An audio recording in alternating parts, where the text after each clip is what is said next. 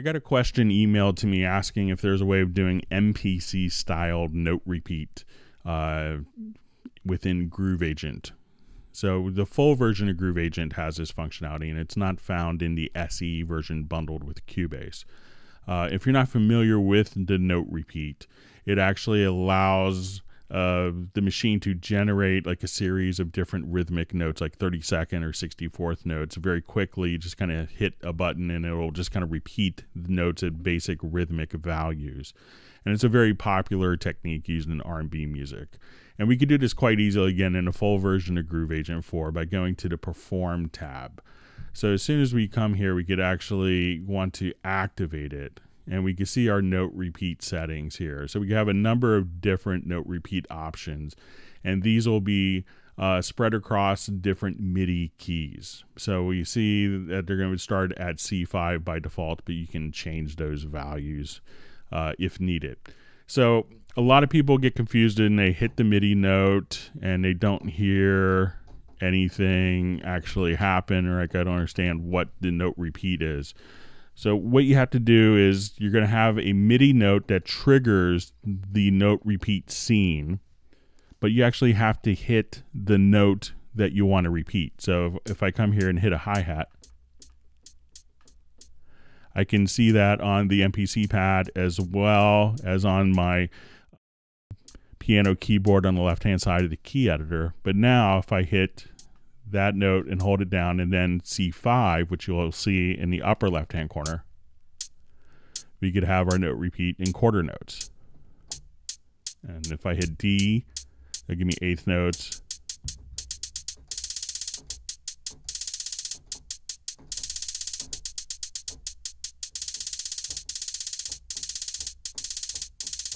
So you could do stuff like that. If you wanted to change the value of each of these notes for each of the different patterns, we could just come here and be able to adjust the scene and change the rhythmic value like so.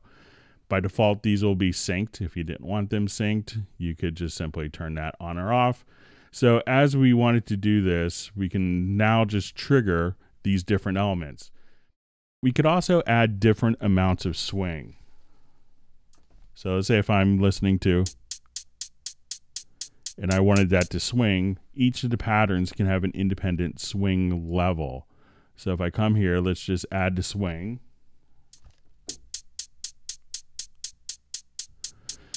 Now we could also, sometimes it can sound very machine gun-like as we do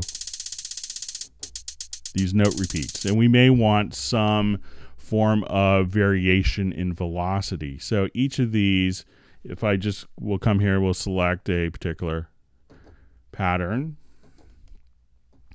We can actually have more than one note. So I could actually just kind of extend this over. And if I wanted to have different patterns, I could just have different velocities. So now, and if I wanted to add swing to that,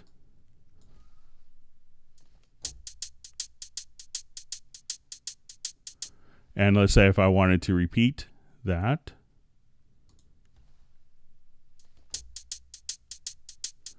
and let's say I just want to try to see what happens if we reverse that pattern.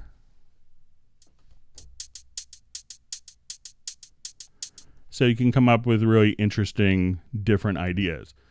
If you click here in this little arrow, there's actually an entire series of different patterns that you can experiment with and play around with just to try out. So if you want to try out some of the different patterns,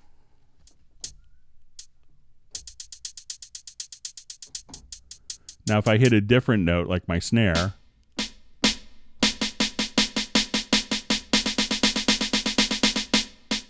so again, whatever note I hit, I could trigger that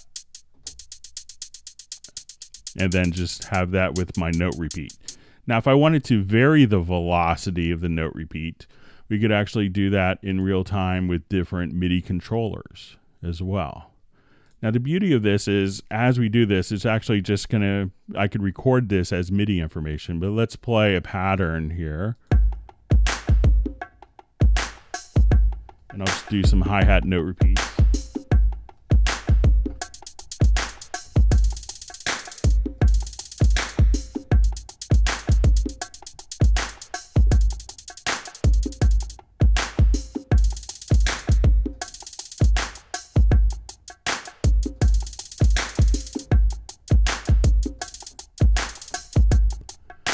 So you can see how flexible that the note repeat functionality is inside of Groove Agent. So you could really come up with very creative drum programming that could save a lot of time instead of manually programming all those different repeat functionalities. So if you're doing a lot of R&B music, this is a great function to have inside of your Groove Agent.